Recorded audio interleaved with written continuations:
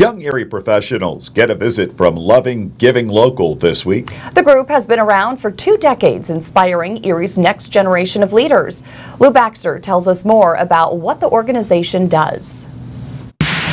When you graduate from college and find a job in Erie, how do you stay connected? How do you find professionals your age to network and socialize? That's the role of Young Erie professionals, open to anyone over 21. Our mission is to attract and retain young professionals and develop emerging leaders. Not only are we the future generation of Erie, but we're also raising the next generation as well. So what we do in the community is very vital.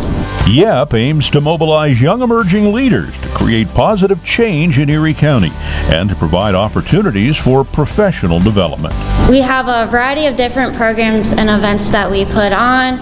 We do monthly service projects. We have different panels and speaker series where we have different leaders in the community talk and inspire our members.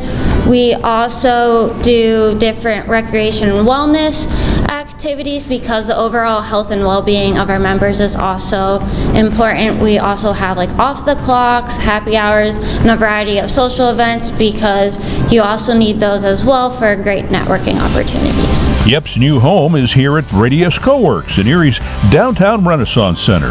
The Loving Living Local donation will be used to help the organization establish its independence as a local nonprofit. The Young Erie professionals have been doing great things in Erie for over 20 years, and for us to be able today to bring Loving Giving Local right here and know that this donation is going to stay right here in Erie and it's going to support this generation and future generations of young professionals right here in Erie. Be sure to join us next week to find out what local nonprofit gets a visit from Loving Giving Local.